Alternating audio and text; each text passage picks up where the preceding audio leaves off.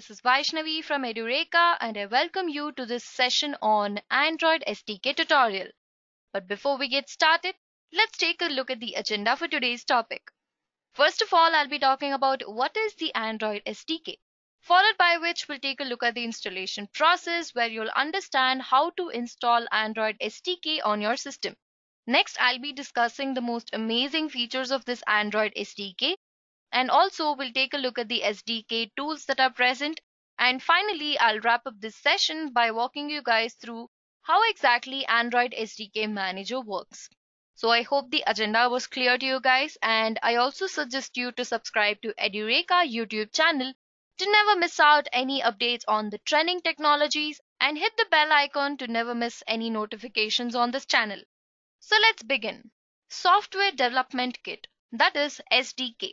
This is basically a collection of software development tools in one installable package. So this SDK, that is the Software Development Kit, is also used with Android, which helps to download the tools, the latest versions of Android available, and many more. So this video on Android SDK tutorial will help you guys learn about how to work with Android SDK. So what is the Android SDK? Every time Google releases a new version of a software or an update, corresponding SDK will also be released with that. So in order to work with Android, the developers must download or install each version's SDK for the particular device. Now say for example, if you have a OnePlus phone. So OnePlus has a set of SDK files in it. So this will differ from one system to another. So when OnePlus releases a new version of Android, that is now every other device is working on Android 9, once it updates to 10, every other system will be updated. Now OnePlus 7 has Android 10 in it. Now if the OnePlus community releases the Android version for every other devices of OnePlus, this is where SDK comes into picture. So this SDK is basically a tool using which you can install every other update that you get. Okay, like I mentioned, the Android SDK is a set of development tools that is used to develop applications for the Android platforms.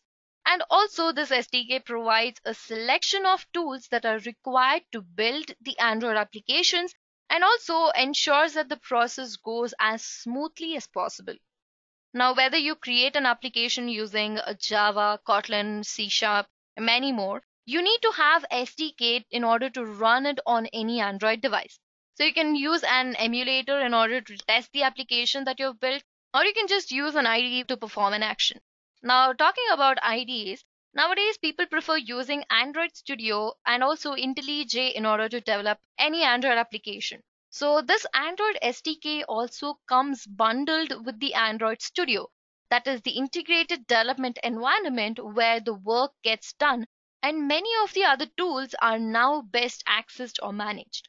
So Android Studio is one such platform or IDE which gives you all the other advantages like using the Android SDK, which is inbuilt.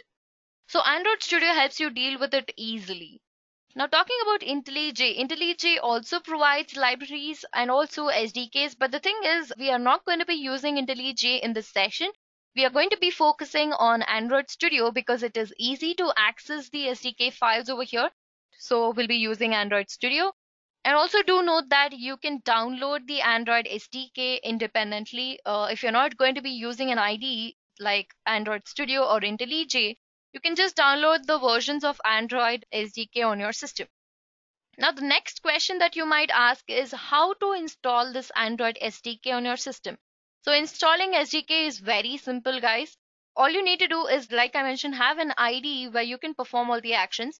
All the testing, coding, creating, debugging, everything will be done in this IDE. So all you need to have is Android Studio. So once you have this Android Studio installed in your system, you're good to go.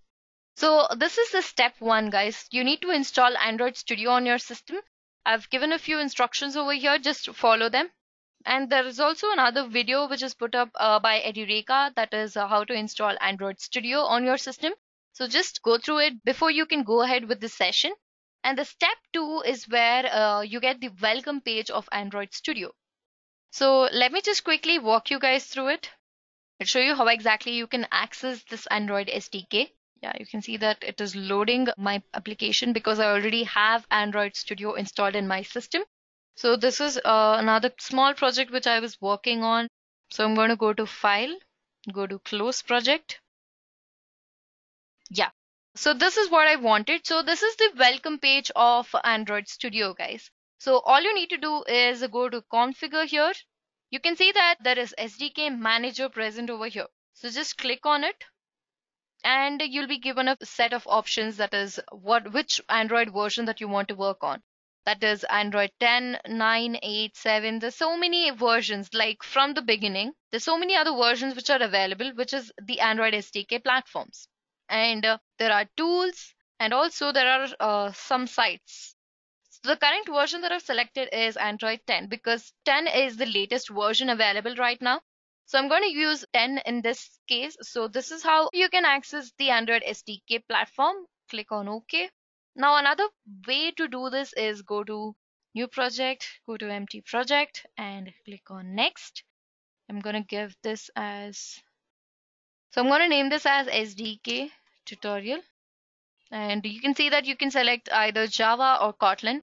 I'm going to be using Java in this case. And the API level is the same. So do not change anything over here. Just click on Finish.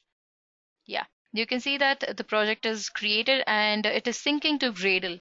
So let's just wait till it's done. So you can see that the main activity code is present over here. So for zoom in and zoom out, you need to add your own shortcuts. All right. I already have the shortcut added. So the question is how to install Android SDK over here. So once you've opened it, how do you install it? Like I mentioned, Android SDK is bundled with Android Studio. So all you need to do is just go to Tools and you can select the SDK Manager over here, which will again bring you back to the same page. Now cancel this. And another way to access this is there's a symbol over here. I think you guys can see this. This symbol over here, which is next to search button, is the SDK Manager. Just click on it and it will direct you to this page, and just click on cancel because the Android version is already selected. So this is exactly how you can install, or I might say access, Android SDK on your system. Now that you guys have understood how to access or install Android SDK, let's move ahead and take a look at the features of Android SDK. Android SDK has a lot of amazing features, like I mentioned. I've tried to list a few of them.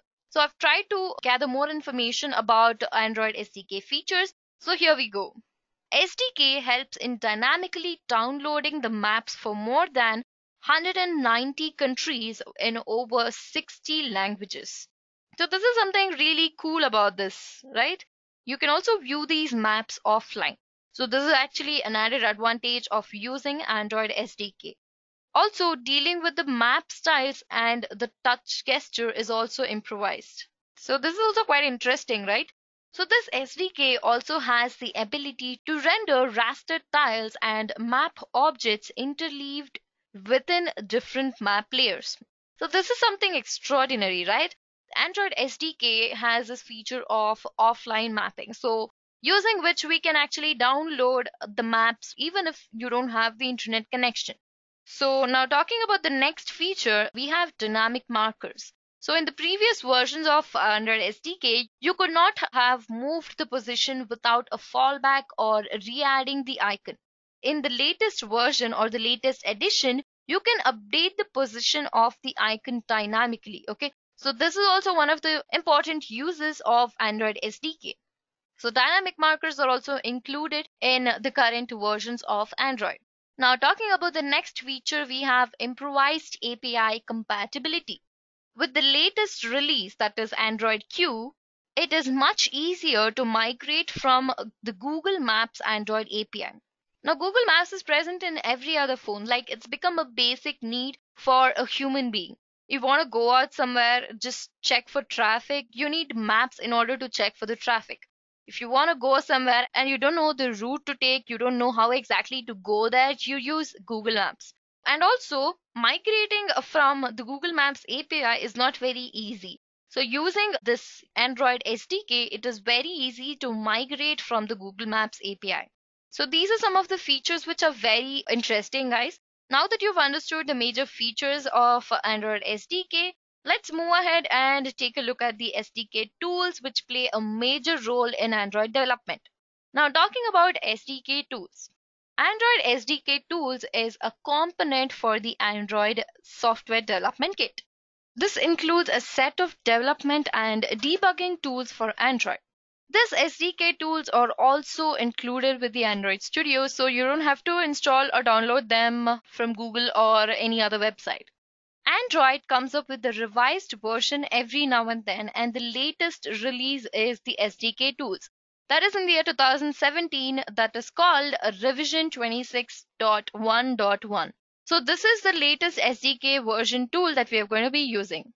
So in this release, they've made a few changes and I've noted down two of them, and that is a command line version of the APK analyzer has been added to the tools.bin.apk analyzer folder. So in this folder, you can find the command line version of the APK analyzer. Now, what is the use of this? So this actually offers the same features as the APK analyzer in the Android Studio.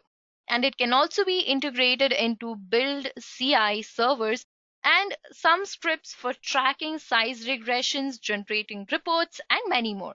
So this is another feature which is added to this SDK tools. All right.